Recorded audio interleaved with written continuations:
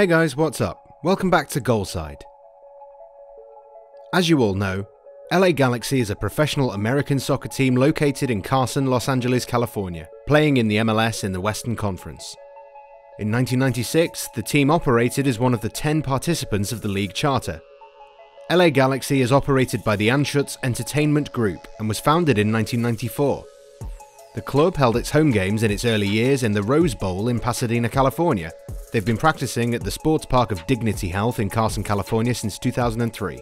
The club had a series with the San Jose Clasico Earthquakes and contested a Super Clasico with town rivals Chivas USA until this squad folded in 2014.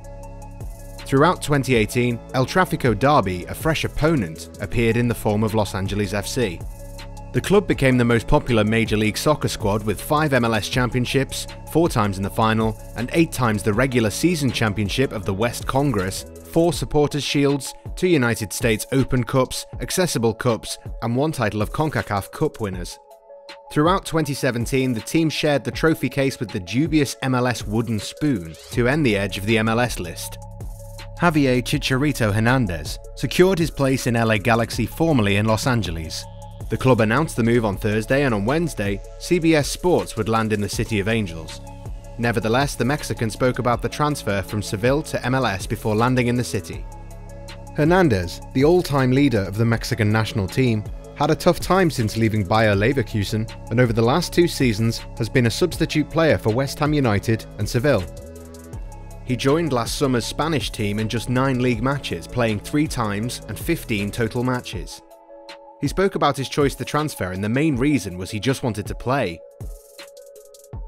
He told the Los Angeles Times, "This was the best moment, the best chance.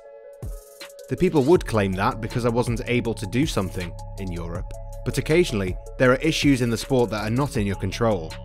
The managers in the last 2 years wanted to support other players instead of me, so now the LA Galaxy, the president and the league are suggesting to me, look, Javier, we want to give you all the trust, all the confidence to help us, and that's why I'm taking this opportunity." For Galaxy, who needed to substitute Zlatan Ibrahimovic, who had ended their deal before the end of the 2019 season, that might not be the best time. A 31-year-old striker is delivered to them, with a great deal left in the tank and a revived energy, in particular with the Mexican and Mexican-American populations in the region. I'm going to be able to play in front of a lot of Mexican fans, Galaxy fans, American fans. We offer other chances. That's a wonderful thing about sports. According to the Los Angeles Times, Hernandez's deal with the Galaxy has a 3-year contract. It still has a 4th-year right, and it earns him a $6 million base salary. The Galaxy is benchmarking for a similar influence in their Los Angeles FC rivals had when Carlos Vela was recruited, who earned the MVP award last season after smashing the MLS record of 34 goals in 31 league games in 1 season. In reality, in his introductory press conference, Hernandez was not questioned about the future of his national team, and the position of Mexico's most prolific goalscorer remains unclear. Miguel Layún, a relative of Hernandez and a Monterrey athlete, has spoken of people in the federation getting stabbed in the back, and while his case is not quite the same, Hernandez's name was especially absent from the October and November call-ups.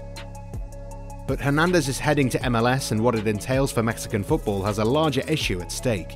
At a different point, none will deceive Hernandez for his big payday.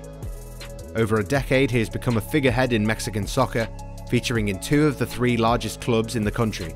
Mexico has owed none to Hernandez. It was the best choice to move to a place such as Los Angeles, as others claim, which has more Hispanic roots than Hernandez's hometown, Guadalajara, Mexico's 2nd biggest city. At this point, it's a stretch.